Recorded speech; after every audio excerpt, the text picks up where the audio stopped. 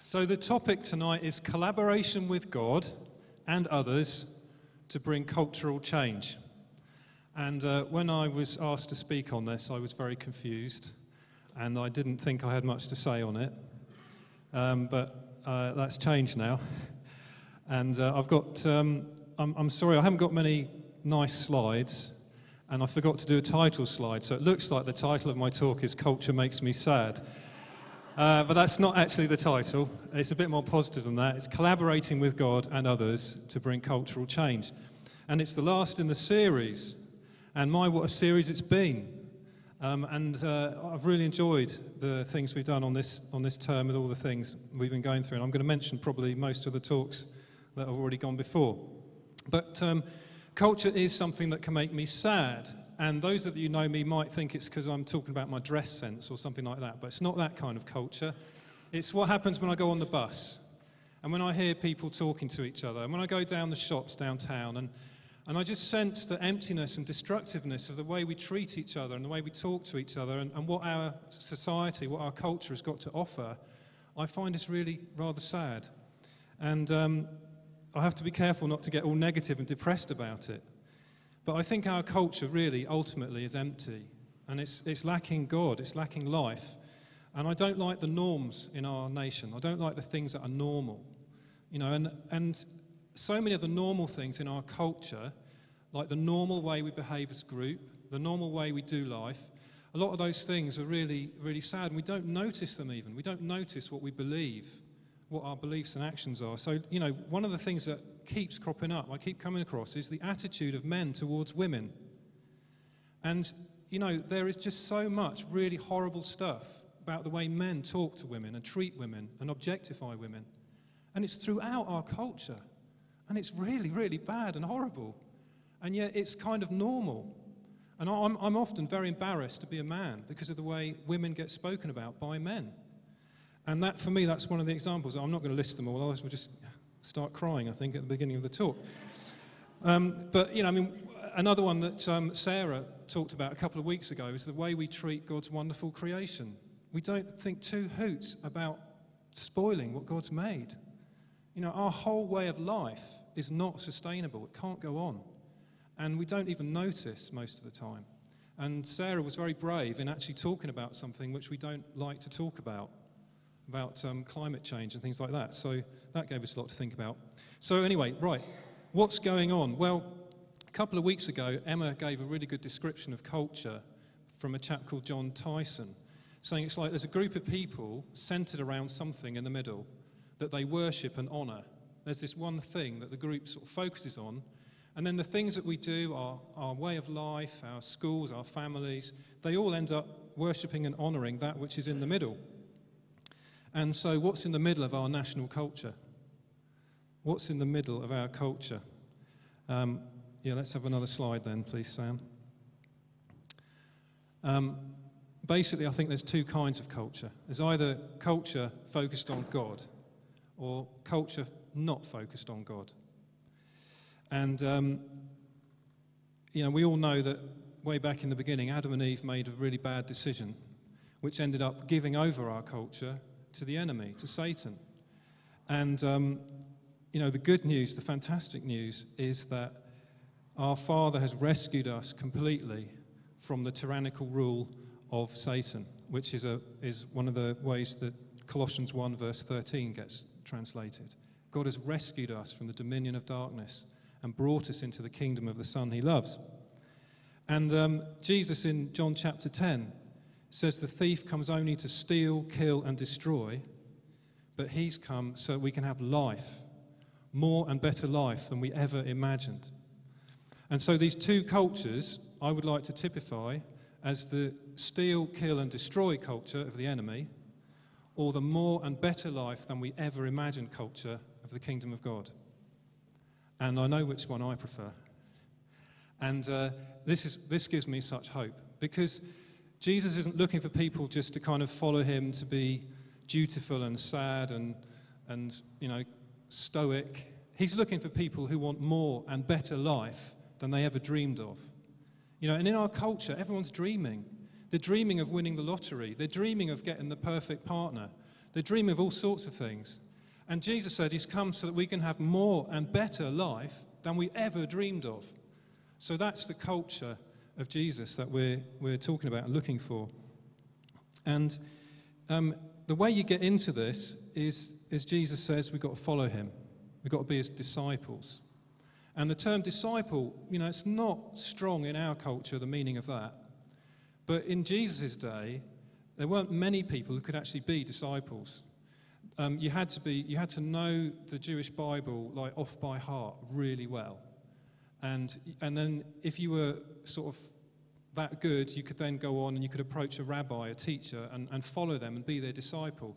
And the point was you wanted to look like them, you wanted to think like them, you wanted to be wherever they were. And they say like this proverb thing about let the dust of your rabbi's feet be on you, because you've been following them so closely. And so Jesus has given us this picture of following him where, our aspiration is to be like him, to look like him, to smell like him, to think like him, to eat like him. It's that kind of deep thing. And the reason I'm mentioning disciples is because that's what Jesus said, follow me, be my disciple. And he actually said something really tough on this. He said we can't be his disciples unless we take up our cross and follow him. So I'm thinking about this. I've always found this a bit strange. Take up your cross. What does that relate to in our culture? Well, I'm not quite sure, but let me explain Jesus' culture, if you didn't know this. At Jesus' time, it was the Romans in charge, and if they wanted to execute someone, they crucified them. And they would often make them carry their cross from the place of the trial to the place of execution. So Jesus is picking up on something pretty graphic here. He's saying, if you want to be my disciple, you've got to progress towards your execution. Now, that wasn't exactly what he meant, but he meant you've got to embrace your death. You've got to die to become a disciple. And this all sounds a bit weird if you don't know where it's going. But we know that Jesus said, if you die to the old life, you can live to him. And there's a lovely bit that Paul the Apostle writes. He says, I always carry around in my body the death of Jesus so the life of Jesus can be revealed. All that old rubbish has got to come to an end. That's what this is about. And actually, all of us needs to make that decision.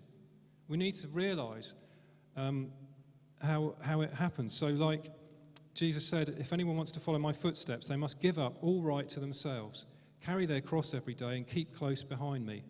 That's Luke 9:23 from the J.B. Phillips translation. So it does sound a bit morbid and sad, but actually it's just what Jesus says, and it's the only way to get this more and better life than we ever dreamed of. So I just, in my preparation, I just felt that's something to be really clear about how we get out of the culture of the world and into God's culture. And I think that slide summarizes these two cultures. So we can be living our own way, or we can be dead to our own way. We can be in the culture of the fall, what Adam and Eve did wrong, and all the consequences of that, or we can be in the culture of God's kingdom. We can be living without God or with God. Satan can be in charge, or God can be in charge. And it's steal, kill, and destroy, or more and better life than we ever imagined. Right. So that's the kind of cultural change we want to bring, kind of cultural change we need to see. And how did Jesus go about it? And how do you change someone's culture? It's very difficult. You hear about battle for hearts and minds and things like this. You can't persuade someone to change their culture, I don't think. You can't have an intellectual discussion and say, you need to change your culture. Because it's really getting at our identity and who we are. And culture is very we don't speak it out, we don't know it. We don't know what's going on. But what I think changing culture is about experiencing something new. It's about an emotional thing, something you feel it, you experience it. And when I was 16, I worked on a farm, which I think's got a lot to answer for. I work on a farm again now. Every Saturday I went on the farm with a friend of mine, and we were just immersed in God's creation. We were working on the farmhouse garden most of the time. And one day he was just standing there, holding a leaf and staring at it. And I said, "You all right, Richard? What's going on?" It's another Richard. And he said, "There must be a God." And he just looked at the intricacies of this leaf, and he just felt like there must be a God. Now, I could have been trying to explain to him about the existence of God and that here we were out in God's creation and, you see that leaf, God created that. It wasn't intellectual, it was emotional, it was a feeling, it was an experience. And I think, to be right about this, people will change their culture when they feel something different, when they experience something different. And I think that's what God is getting us to do. One of the things God said about City Life coming into this building was that families come to town. And that's about feeling part of something. It's about experiencing that. So Jesus, there's other things we can say as well, actually, about... Okay, moving on. Let's not go too long. I know it's 4 weeks till you get another talk, but I don't want to be 4 times longer than normal. Right, so the thing that Jesus did, he got in trouble with everyone because he was always crossing over the cultural norms of his time. He brought a totally different culture, didn't he? And he was getting in trouble for who he hung out with and how he did life. And the thing that I want to focus on here, which probably is time for the next slide, is the open table of Jesus. He didn't have any entry requirements to be with him. Everybody was welcome. Everybody could be with him. And this is my first sort of gift to you, really, is to recognize the open tables that we're involved in and that we are making together as a church. This lovely community cafe we do, the Living Room Cafe, it's just a kind of open table. We don't have someone at the door saying, now, you can't come in here unless you're born again. You can't come in here if you're living with someone. You can't come in here if you were rude to your kids this morning. Nothing like that. It's come in, be part of, experience the goodness of God. So the open table is what Jesus had. And people were changed at his open table. Like, the one about the tax collector, who Jesus said, I'm coming to your house for tea. And he sat with him and he was there. And he didn't have a discussion with him about corruption and extortion and things like that. He just went to his house for tea. And then the bloke says, Jesus, I'm going to give back money 4 times over to everybody I've extorted it from. And that was cultural change. And it was through the experience of being in the presence of Jesus. And that's what we're after. We're after an open table where people sense, experience, feel the presence of Jesus. So if we could just get Jesus to come along to our cafe and come along to our church, we'd be fine. Oh no, Jesus has gone back to heaven, hasn't he? Yes. I'm going to share one of my most favourite verses in the Bible now. It's Ephesians 2:19. You belong now to the household of God. And in Jesus, each separate piece of the building, properly fitted to its neighbour, grows together into a temple consecrated to God. You are all part of this building in which God himself lives by his Spirit. All right, God is present on the earth today because we are joined together to become a building spiritually that he dwells in. I think it's amazing. He is here with us tonight. He's here in the things we do during the week because we are being joined together spiritually. We are a temple that God dwells in. It's what Jesus does now. He doesn't, he's not limited to one space on the earth, one moment. He's wherever we are, he is present among us. And this is why we come together and worship. This is why we pray together. This is why we have connect groups. This is why we do stuff together. Because God is joining us together and is living amongst us. This is the experience of God that people can have. Oh, it's wonderful. And I really want to commend Emma's talk from a couple of weeks ago, because she was talking about how we need to spend time with God in his presence. We were meant to be face to face with God. She was talking about face to face. We're meant, that's how he made us. So we need to make sure we're getting that time in our lives, in our routines, that we're face to face, we're in his presence, because then we're carrying that presence out and people are experiencing God's presence and getting changed. So that's a good one to look up and listen to or read again. And I was just reminded, I think I said this last time I talked, but I'm going to say it again. We've got our wonderful sacred space, a place, a room dedicated for no other reason than to be with God, to be in his presence. Perfect, fantastic. And I was in there sometime last year, and I was reading the dedication on the wall of that place. And it says to God, we've set this apart for no other reason than to meet with you. And I just felt him whisper in my heart, guess what? I've set it apart for no other reason than to meet with you. So there's this massive promise over that space. If you want to meet with God, book some time in there. I don't know why it's more special there than your place you pray at home or whatever, but maybe it isn't more special. Maybe God's got other places and times in your life that he's assigned, but there's a promise over that. And I know the more I go there, the more he's transforming me. And that's what we need, isn't it? Transformation. So anyway, I've just dropped that one in. Right, let's have another slide then. So I think what we've done so far... Oh, yeah. Next slide then, please, Egbert. I've been talking about us being the people of presence. That's what I was saying there. After the open table, I did the people of presence.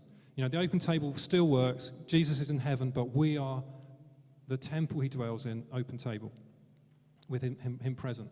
And then the next slide, I think it's going to just summarize the 3 points so far. Yeah.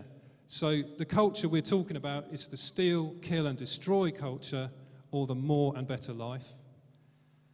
Disciples and crosses, we've got to get this one. If we're still holding on to our own agenda or are looking after ourselves, we need to just go the whole hog and just die to our own agenda and die to holding on to our own things and trust Jesus, because then we have this more and better life. And the open table and the people of presence. Right, so that's what I think in a nutshell is about collaborating with God for cultural change. And when I was preparing, there were two particular passages in the Bible which I just felt were pertinent for us at the moment as a church. And I had to mention. So, next slide then, please. The first one is Revelation. And I was in the sacred space a few weeks ago, and I just felt God say, Jesus said, read my letters. Read my letters. If you think about it, the letters at the beginning of the book of Revelation are what Jesus has said since he's gone back to heaven. We've got what he said when he was still here, in Matthew, Mark, Luke, and John. But these are what he said since he's gone back to heaven. And they were specific to 7 different churches. And I read them, and I saw a little pattern, and I'm not that clever, I think anybody else reading them would see this pattern because it's really obvious. In each letter, there is a bit of correction where Jesus says, you're doing well, but there's this, and I'd like you to change this. I'd like you to do something different here.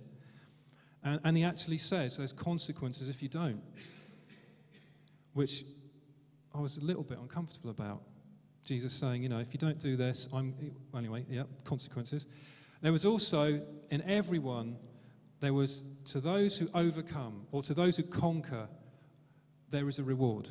There was an encouragement to overcome in every single letter, which I find a little bit daunting as well. Going to have to overcome, going to have to conquer. And there was this phrase in every single one, those who have an ear, let them hear what the Spirit is saying to the churches. And I think those 3 points I'm just going to unpack a little bit now. I feel like they're important for us. So this thing, correction and consequences, is about getting our attention. If we stray off a little bit, God doesn't just go, oh, well, never mind. No, he's passionately interested in us reaching our potential. That's what this series has been about, our vocation, our call. He's passionately interested in us being full of joy and peace and having this more and better life than we ever imagined. So if we wander off a bit, he is going to be a good father and let us know and get our attention again. And that's what this is about. And it links very strongly with the other passage, which I just can't get away from at the moment. It's the one in 2 Chronicles, where Solomon has just finished dedicating the temple. And can we have the next slide, please? So he's finished dedicating the temple, which is like the actual place in those days where God's presence was. And he says to Solomon, when I stop the rain, or send locusts to devour the land, or send plagues. And I thought, wait a minute, not if, but when. This is God saying to Solomon, preparing him, I am going to get your attention. And if I need to get your attention, this is the sort of thing I might do. And I just find that a bit sobering, because I'm not used to thinking of God like that. But it's not because he's nasty. It's because he wants us to have more and better life than we ever imagined. I hope you'll remember something from tonight. More and better life than we ever dreamed of. That's what's on his heart. So then the next slide or bit is God says, when I, and then he says, if my people, when I do this, if we humble ourselves, if we pray and seek his face, and if we turn from our wicked ways, there's a response. You know, when we realize God's getting our attention, it's time to do this little MOT, this little health check, to humble ourselves, to pray and seek his face, and to turn from our wicked ways. You know, Jesus' main message was repent and believe the good news, because the kingdom of God is at hand. Repent means think again, turn around, turn back to God. I'm doing it all the time. I'm finding there's things I'm thinking, there's directions I'm going in, that actually it's just me getting in charge again, or it's just not right. And so it's fine. We need to do this a lot. Repent, because God's kingdom is here. So a lot of people probably know the next bit, but this is God's promise. If we do the humbling ourselves, praying and seeking his face and turning from wicked ways, he is going to hear from heaven, he's going to forgive our sin, and he's going to heal our land. Now, I want God passionately. I want him to heal our land. All these culture things that I can go on about that really affect me and make me sad, I want him to heal our land. And he's promised. He's promised. He hasn't said, maybe I'll heal your land. Maybe there'll be a revival. Maybe things will change. He said, I will heal your land. Oh, it's good news. This is cultural change. This is collaborating with God and others for cultural change. Because I can't do it on my own. He says, if my people, not if my person, but if my people. And it's God's promise to us all. And, right. So, thank you. Right. So the next point, next slide then. The next thing that comes out of those letters in Revelation was this word overcome. To him who overcomes, to those who conquer, to those who persevere. And this is something else. It's part of the ticket. It's part of what it is to be a disciple. We do need to stand our ground. You know, remember there's this culture, steal, kill, and destroy. The enemy is so cross at us because we're getting in on God's happy life, wonderful life, freedom, joy, peace. We're getting healed up, and we're getting others into it too. And it makes the enemy really mad. He's like a prowling lion. Of course, you've got to remember he's a toothless lion now because Jesus has taken his dentures away. I love that picture. Sorry, I'm off on one there. But it's one of my pictures of the devil being a prowling lion, but he opens his mouth and he's just all gums. Because Jesus has taken away his teeth, you know. That's probably a paraphrase of something in the Bible. Anyway, so the point is, yes, we are still in a battle. Things are contested. As we step out and move forward, it is contested. And the message that Jesus gave to all those churches was stand your ground. Stand your ground. And that's the message he's saying to us. We want to push through. We want to see things change. We will be contested, but we can stand our ground. And I've put up there about the armor of God, because this I just love this. You know, there's this armor, right, that God has made for you and for me. It's not armor that you have to make. We don't go to blacksmith college and learn how to make swords and shoes and shields and belts. God has made them already. And this has been a revelation to me. Someone in the house of prayer that we're involved with told me about this, and it's just fantastic. So I just want to say, Jesus says we need to conquer, we need to stand. And I think probably we should all be thinking about this every day and putting on the armor of God. This is Ephesians chapter 6. And the guy that wrote that, Paul, he said, finally, he said, after all the stuff he said in that wonderful book, he said, be strong in the Lord and in his mighty power. Or another version says, be supernaturally infused with strength. I just love that. I just think, I need to be infused with strength. I get tired. I get depressed. I get fed up. I look at all the problems too much. I need strength to keep going. And God has got it for me every single day. And so someone said, you know, imagine the armor that God's given you. Because I was saying he's made it for you. It's not like going to Poundland and getting the £1 belt of truth that's the same for everybody. It's not even like going to IKEA and getting, you know, not IKEA, they don't do clothes, do they? See, I'm no good at clothes and culture. It's not like going to Marks and Spencer's and getting the best belt off the rack there that's still produced millions of around the world. No, there is a belt of truth that God has made for you to put on, with the truth that he's equipping you with. And there's a breastplate of righteousness for you. And one day I was doing my prayers, and I just had this flash of light in front of me. And God just showed me my breastplate of righteousness is very shiny. And when the enemy comes towards me, and I've put my breastplate of righteousness on, he's dazzled by the brightness of my righteousness. Now, this isn't because I am a righteous person. This is because I've died to my way, and I'm living with Jesus, and his life is the life that's in me now. His righteousness is my righteousness, and it's bright and dazzling. And so I really needed to know that, and Jesus dropped that into my heart one day. So now, whenever I pray through the armor of God and I put on my breastplate of righteousness, I just have a little chuckle. It is bright and shiny, and the enemy can't look at it. Wow. And I wasn't going to share that bit, but the other bit I was going to share was about my shield of faith. Because one day I was praying about this, and I was I just go through them. I don't do them every day. One of the messages for me in this talk is, Richard, put your armor on every day, because it's so good for you. But I was doing this one day, I don't know, a few months ago, maybe a year ago now, and I just had this picture of my shield of faith. And you know what God says about it? It's the shield of faith that can extinguish all the flaming arrows of the evil one. You know, the evil one does this, trying to send thoughts in to tell us we're no good, to tell us things are going to go wrong and all that sort of thing. Flaming arrows. And God's given us a shield to extinguish them, put them out. And I had a little picture of my shield. And it was about 3 inches wide here on my arm. Not very big. And I said to God, that's not going to catch all the flaming arrows if I hold that up. And he said two things to me. He said, well, if I gave you a great big heavy shield, you wouldn't be able to lift it up, Richard. You need something small and light, which hurt my pride a little bit. But that's fine. Because actually, also, he was saying to me, it's a supernatural shield. You know, it's not, you're not thinking like I'm thinking, he's saying.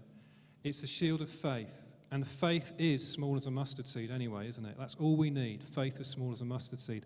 And when I'm really tired and when I feel defeated, I know I don't need a huge amount of effort just to lift up my shield of faith. In fact, it's just like moving my arm a bit. And I lift it up. And I have found this shield of faith, for me, particularly helpful whenever I get tempted. Whenever I get a flaming arrow to look at a woman in a bad way, or, you know, any kind of tempting that men often get tempted like that, I actually just think of my shield of faith, and I know that that's not me anymore. That's the culture of steal, kill, and destroy. I'm not in that anymore.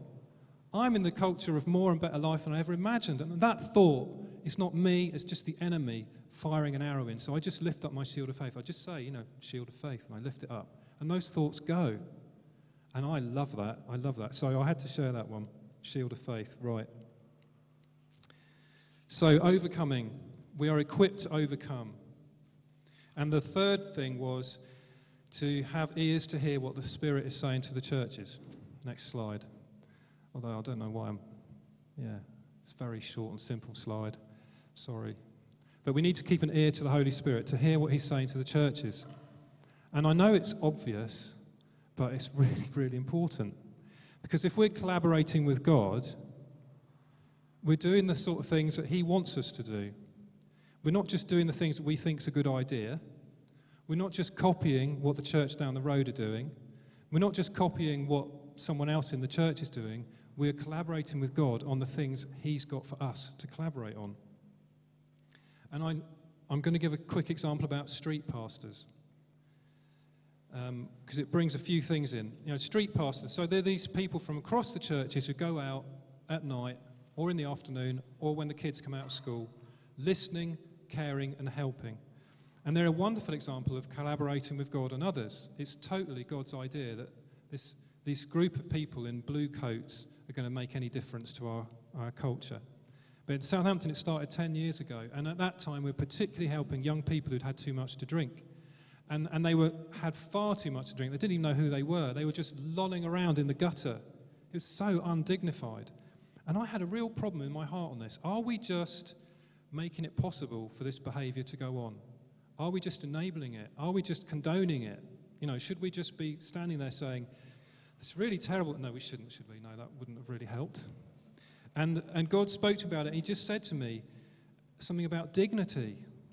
We are treating people who've undignified themselves, or however you say it, we're treating them with dignity. We're giving them back their dignity.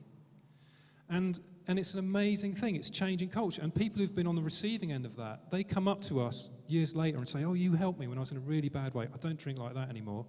Not everybody says that, of course. But some people have changed their personal culture because of that reaching out. And the culture has changed in the city centre. Now, if you want to know more about this, talk to Jim Hazelden. He's not here tonight. He's been doing this for 10 years. He is amazing. Faithfully, every month, going out and doing this work. It's amazing. And he can tell you how the violence has decreased. How our city centre used to be in the top 10 for violent streets in the nation, in England. And now it's not. Yes, praise God. Yes. But I've got to say about conquer and standing our ground, because we still need to do it. We still need to do it, because at the moment we're finding there's a lot of real bad drug problems going on.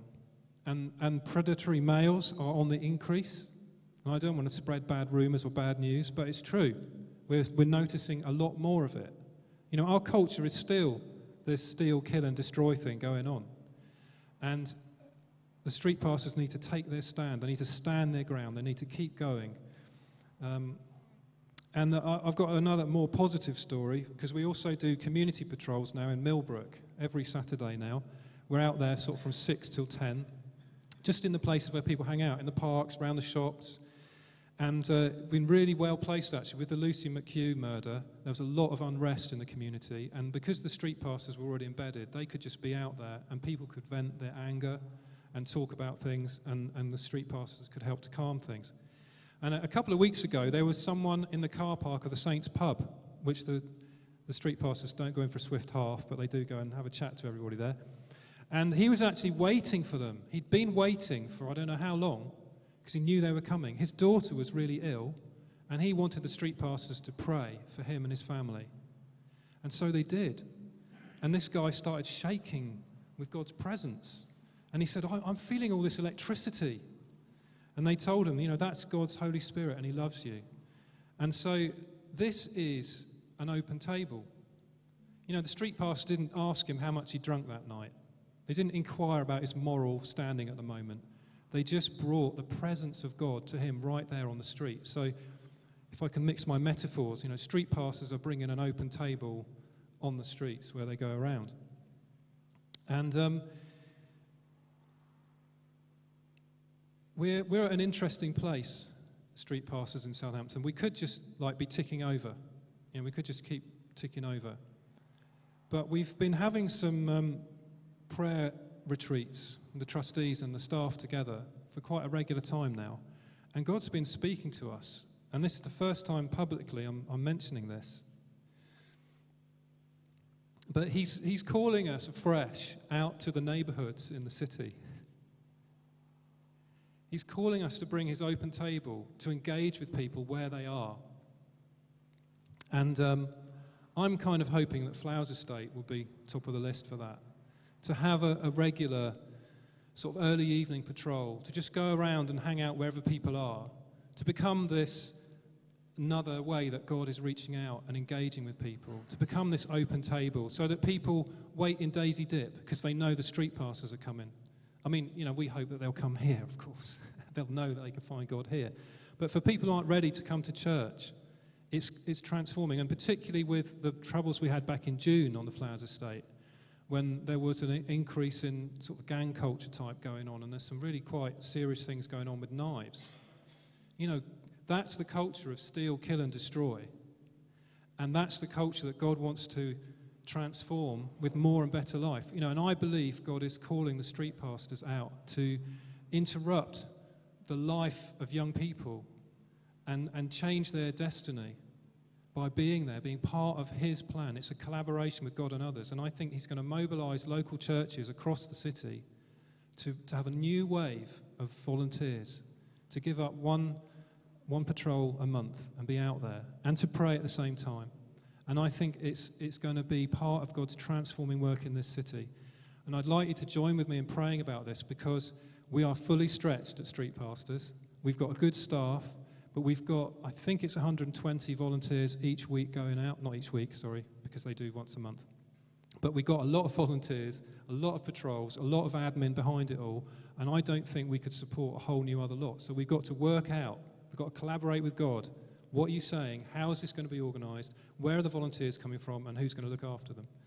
So I just leave that with us. I'm sorry, I've been going on far too long. So, well, there's one more thing actually about hearing what the Holy Spirit is saying, and it's we had the South Coast Prophetic Conference here. Must be nearly a month ago now, which Joy so ably hosted. And I saw it on the notices, and I didn't really notice it on the notices because it's on a Saturday, and I work on a farm on Saturdays, and by the evening I'm a bit hot and sweaty and tired, and I don't want to go out anywhere. And I thought it's all those prophetic people doing their thing, so, you know, I'm not in that group. I'll just let them get on with it. But God did a sneaky one on me, and I had a text from my son during the week saying, "Dad, could you do PA on Saturday night for this conference?" It turns out he was booked to do it, but actually he was being an usher at a wedding. Not wishing to embarrass you, Sam, but you need a diary. And so I was, and the thing that clinched it for me, I must also confess and be open with you, wasn't the thought of coming and serving and helping people have their conference. It wasn't the thought of hearing what the Holy Spirit is saying to the churches on the south coast of England. No. It was the fact that there was a little budget to pay the PA person. So when they said, "We'll pay you," it's like, "Yeah, I'm in." So I just had to be honest there. But I came to this prophetic thing, and I was really glad I did. Really glad. Particularly because there was a guy here called Chris Wickland from a church in Fareham. And I'd heard some of his prophecies on YouTube, which I'd heard. And I was a little nervous about them, because they're the kind of prophecies that aren't just like general and vague, you know, God's going to bless you and good things are going to happen. He was being a bit specific about things going to happen in this country, about Brexit, about politics. And I generally steer away from that, because I know not everybody's cup of tea to hear such specific things about what God's going to be doing and how do we know it's true and things. And so basically I had this kind of, I'm not going to listen to that. And particularly in my work with the House of Prayer, I'm not going to major on it. You know, if some people are listening to this, that's fine. But, you know, God really did want me to know this. Because we need to have an ear to hear what the Spirit is saying to the churches. And in the end, it's nothing really terrible or controversial, but it's just like in the Old Testament. When God said to Solomon that he would be getting the attention of people from time to time, God's been speaking that he is going to get our attention as a nation again. And it's not specific about how it's going to pan out and what it's going to look like, but there's going to be something going wrong with politics. And at the moment, it's not really difficult to guess that that's going to happen, is it, to be honest? But it's like a warning, and it's also God saying he's going to do something, not because he's nasty, but because he wants us to have more and better life than we ever dreamed of. And at the moment, the culture of our nation is not like that. It's steal, kill, and destroy. And so I'm just passing this on, that basically, if we have any sudden, difficult, uncomfortable things happening in this country, be encouraged, because God wants us as a whole nation to return to him. And this prophecy that Chris has had is about like a national phenomena, not just a revival in one place, not just, you know, in a few churches in some city where people just can't help but come in because they feel constrained to find God. It's going to be a national phenomenon. That's what this guy's saying. And that's why there's going to be some difficulty on the way, because God needs to wake the nation up again. So I'm just passing that on so we're ready. So we're not suddenly afraid. But we can watch the news, we can see what's happening without getting scared. We know our God. We know his heart. And we know he's going to look after us, and we know what he's up to an extent. So I think that's about all, really. last week, Jim spoke about Moses, Aaron, Joshua and Caleb and being ready to go into the promised land. And if you didn't hear that one, have a listen to that. There's also notes so you can read it if you prefer reading to listening. And Jim, at the end of his talk, he was saying he believes God is on the move here in Southampton. And I believe that very much too. And he said, how do we prepare for this move? And he particularly said, look, see, there was a time when Joshua and Caleb were ready to go into the land, but that wasn't when God took them in. He waited until everyone was ready. You know, there was another chance. There was a more time of preparing. And so I'm just thinking about this. Are we ready? How is God getting us ready? And I haven't really got an answer for that. But I know that we are a people of presence, not just individuals of presence. We're a people of God's presence. And we're City Life, and we're part also of the body of Christ in Southampton.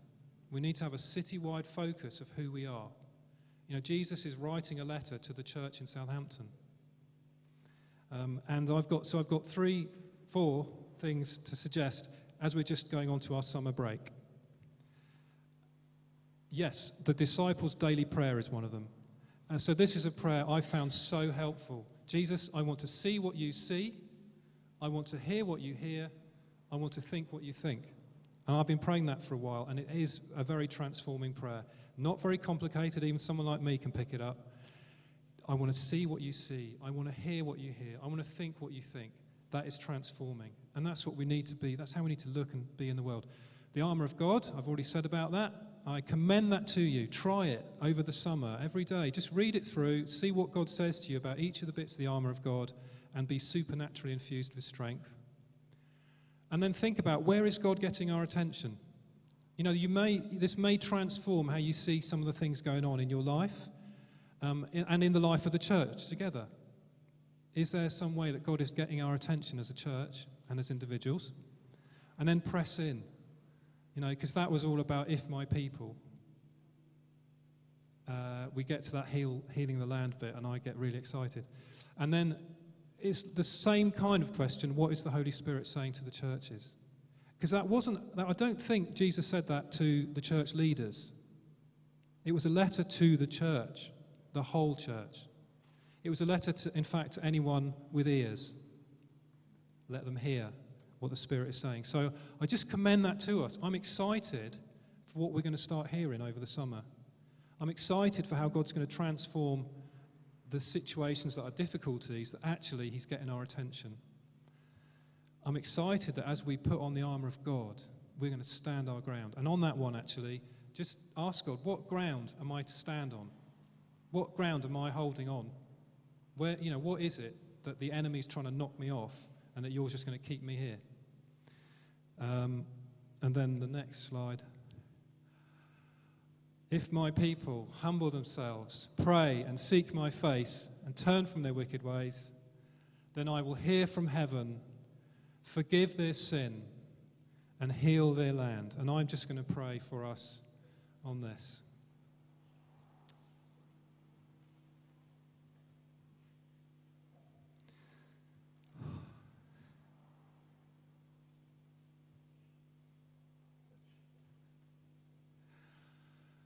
Oh, Father,